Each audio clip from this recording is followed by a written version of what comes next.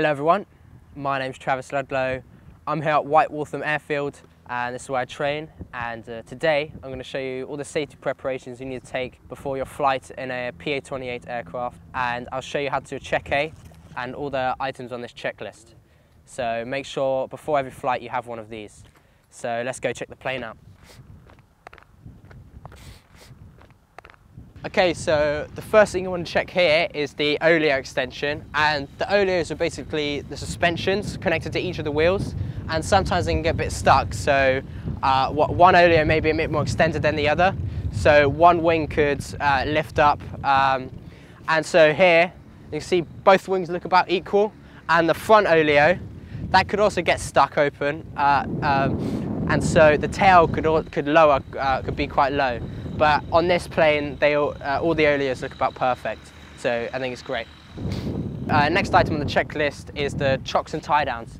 But as you can see here, there are no chocks and tie downs because this plane has already flown today, and so they're removed early in the morning.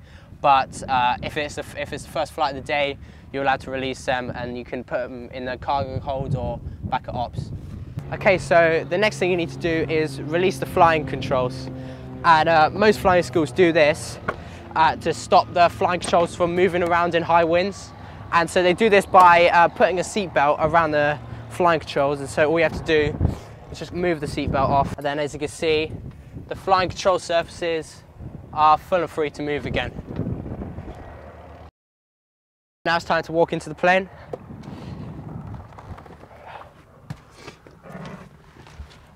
Okay, so now you just want to check the parking brake is on, and you do this because if the aircraft has been left overnight, the disc pad hydraulics can lose a bit of pressure. So you do this by pulling back on the lever, and then you just pull back again and press the button while you're pulling it back, and it re-engages the parking brake. Now you want to check you have the documents for your flight. And so these documents should be listed in your checklist for what you need.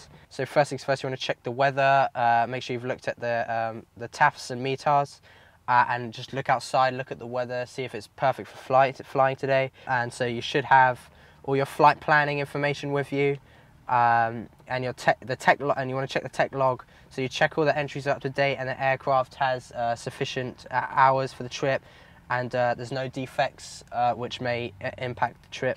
You want to check you have a chart in the UK AIP, because you need these to, you require these by law to fly in the UK. And you want to check you have all your computers and stuff for navigation. If you're going cross country, you also need your survival gear, and for your departure, you'll need to check you have fired a flight plan if you're flying VFR, or if you're booked out. Now you want to check that the magnetos are off, so it should be pointing towards the off selector, and that the keys are out. Okay, now you just want to put the flaps fully down. So this is the lever right here. Just pull it 3 clicks and it should extend fully down. Okay, now you want to check the location of the fire extinguisher, and on this aircraft it's right here below my feet. But the fire extinguisher could be anywhere. It could be anywhere in the passenger compartment. Could be behind my seat here or behind this seat here. And it's vital that you know where it is, so if there's an emergency you can just take the fire extinguisher out and use it. So like the fire extinguisher, you need to check where the first aid kit is. And in this instance, it's behind my seat here, but it could also be behind this seat here. And you also need to know where it is in case of an emergency as well. This next part is a bit hard to show you, so I'm going to have to move my seat back here. But what you can see here are the pitot and static systems. And so overnight water and stuff can get, and mud and stuff can get stuck inside. And so all we have to do is press these 2 plungers, and it will release any muck and water and stuff from the pitot and static systems to ensure that they function properly. Now it's time to turn on some electrics. So first things first, you want to turn the battery master switch on, and then you want to make sure that the fuel selector right here is on either the left tank or the right tank. In this case it's pointing towards the right tank, so the right tank is selected. Then you want to turn the electric fuel pump on right here, so turn that on. Then you check that the fuel pressure, which is this dial here, is in the green. And then once you've checked that, you can turn the fuel pump back off. Then you want to check the anti-collision lights and the strobe lights, which is this button right here. So just press that and they are now on. Then you want to turn on the navigation lights. In this case, it's this little knob here. So you want to roll this all the way up like this until it clicks like that. Actually, first you want to check the landing light, then you want to check the pitot heater, and then now it's time to check all the lights and do a walk around of the aircraft.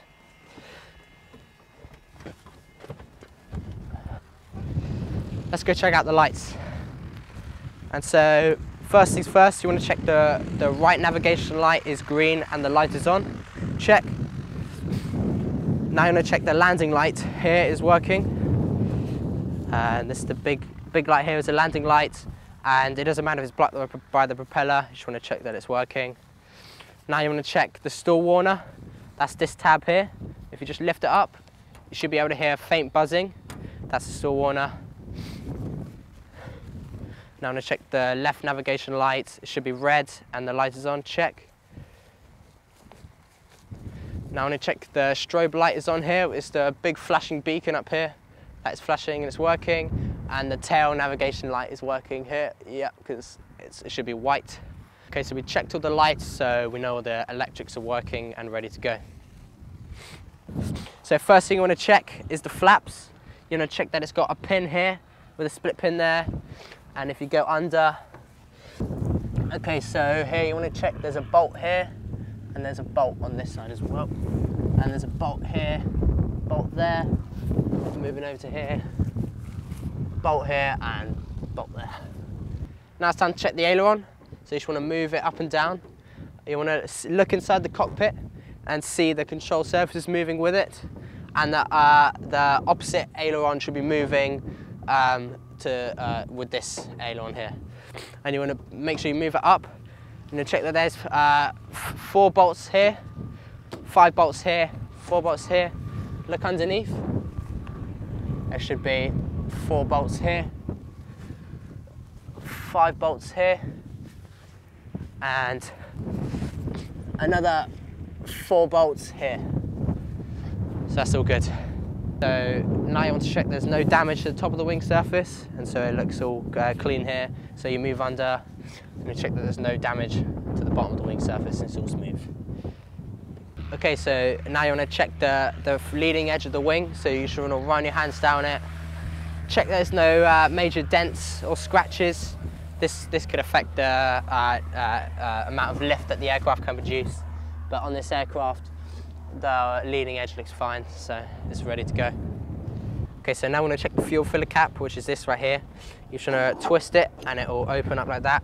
Then you should be able to look inside and see how much fuel you have available. And to put it back on, you just put it back into the grooves like that, twist it, check that it's shut, and that's ready to go. So we need to go under, and you should see these red marks, this red mark here, that should be aligned with the frame of the tyre, should be in line with the red part of the tyre itself. And this is the creep mark, and if these don't align, then you're not allowed to fly, because this could affect braking, because the tyre is actually moving around the hub itself. Okay, so now you want to check the treads. It's not like a car, it doesn't have to be, you can fly with virtually no tread, but this tyre here looks practically brand new, so there's plenty of tread. So this plane's all right to fly. You also want to check the brake pads, check that there's no cracks in the brake pad at all. You want to make sure that if you put your hands here, it should be at least a hand's width apart, but as you can see here, it's just about more than a hand's width apart, so that is within limits. Check there's no oil or hydraulic fluid leaking at all, but there's nothing at all here, so this is fine. Check the pitot heat. You just put your hand up to it, make sure that it's warm, but just be careful because it could be really hot if it's flown before. Let's go check the front of the plane. So the first thing you want to check is the windscreen. So you want to check there's no cracks, no dirt that could block your view. In this case, there's nothing. The other side doesn't look like there's anything, and so this windscreen's fine. Okay, now you just want to check the propeller. So just run your hands up and down. Just make sure that if there's any major dents in it, that it's also been filed out on the other side to make sure that the propeller is in balance. Then you just want to check the spinner. Just put your hands on it, feel it, and it should be tight, and check all the bolts. Yep, everything looks good here. Now you want to check the engine condition. So check that no animals have made a bird's nest in here, nothing down here, nothing over here either. And if you put your hand down here, you should be able to check the alternator drive belt. If you should be able to feel it, and I can feel it right there. Now we want to look inside the engine cowling here. So to do so, we just twist these and pull these out on both sides. You should be able to lift the aircraft, the cowling up, hold it down in case the wind blows it, and you can see, make sure there's no oil at the bottom, make sure all the screws are in, magnetos are all in here, these are the magnetos here. And now you want to check the oil filler cap, which is this here, so you want to twist it, and check the contents are sufficient, and in this case it's just underneath 6. As you can see there, and so this is ready to fly with. And when you tighten it up, don't tighten it too much, because when the engine's hot, it's hard to undo this. And when you put this back on, make sure when you put the cowling back on, see these little hooks here? They need to go underneath the hook on the cowling itself, and then you twist that, lock it back in, put the hook underneath, and twist that and lock it back in, like that. Okay, so same thing with the front wheel. You want to check the creep marks are the same. They are here. And you also want to check the treads, perfectly fine here.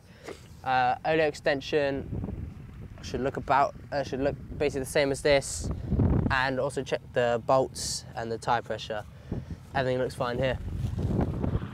Okay, so we've already checked the right wing, so for the sake of the video, I'm going to do a real quick overview on the left wing. But make sure when you do your actual check, you want to check the right wing as thoroughly as you check the left wing. So here we go. First things first, check the creep marks on the tyre. Check there's no oil or hydraulic fluid. Check the brake pads and disc brake condition and the tyre condition. This is all looking satisfactory. Check the leading edge. No dents, no major dents at all. And now you want to look on top of the wing. Check there's no dents, no marks, nothing that changes the airfoil at all. Same one on the bottom, no dents, no marks. Everything's fine here. Now to the left aileron, do the same as you did on the right aileron. So you want to move it up and down, compare it to the right aileron, and check that it's moving the control columns on the inside of the cockpit. I'm going to check that we've got four bolts here, 5 bolts here, 4 bolts here, 4 bolts there, 5 bolts there, and 4 bolts there. Now to the flap. Check we've got 2 bolts on this arm, another 2 bolts on this arm, and another 2 bolts on this arm, and we should have a bolt here with a split pin going through the middle. So that's basically a rough overview of the left wing. Now let's move over to the rear tailplane. Okay, now it's time to check the tail of the aircraft. So first things first, you want to check the skin. Check there's no scratches, marks, dents, anything that causes suspicion. Same with the bottom, nothing at all. No, everything looks good here. So now you want to move over to the tail. Check there's 2 antennas, and also that there's the beacon here and navigation light here. Now you want to check the tail moves up and down. And you might be able to see it moving up and down inside the cockpit. Sometimes it's hard to see. Now I'm going to move this, push this all the way down. You should be able to see inside of here, there's a bolt. This bolt's actually called the Jesus bolt, because if this bolt breaks, then you're a bit dead. This is the trimming tab. It should move up and down with the rear stabilator. And this is the rudder. It doesn't move because it's connected to the front wheel. And just run your hand down it, check that everything's in working condition. Everything's all connected, all the bolts. Yeah, and it's connected here. Look on the top surface of the tail. Check there's no dents, and the bottom surface, there's no dents at all either. Want to look underneath here. Jesus pin's still there. And this is the tail. If there's a tail strike, this protects the back of the plane from a tail strike. Check that that's there, not dented or anything. And check the rear skin of the plane on this side as well. Shouldn't be any dents, any marks, any scratches. Everything looks good here. Check underneath. Yep, everything looks good. Okay, so outside of the plane looks like it's ready to go. Okay, so finally you need the fuel strainer.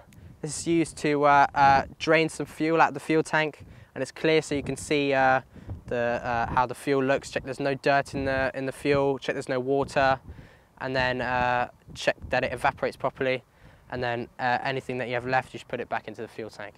So let's go do that now. All right, now it's time to check the fuel strainers. There's normally 3 on each pair, 28. 1 on each, underneath each wing and 1 underneath the engine. So here's the first one here. If we just push it in, we should be able to collect a bit. And if we look in the fuel, there should be no bits, and there should be no water in the fuel, because the water would be floating at the bottom. And so once we've checked it, we just put it back into the fuel tank like this. And now we can walk around and check the engine. So here's the one on the engine. I'm going to push it in.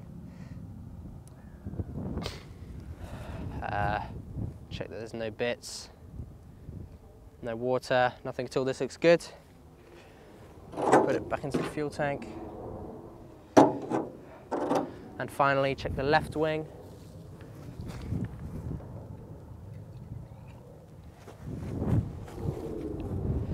No bits, no water.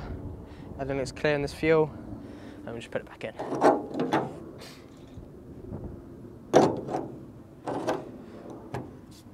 Alright, thanks for watching, guys. This has been my first video. Hope you enjoyed it. If you do enjoy it, please like and subscribe. And if you have any questions, just type them in the comments. I'll be happy to answer. Please go and follow my Instagram page and my Facebook account, Around the World Solo. And so that's the end of this video. Hope you enjoyed it. Peace.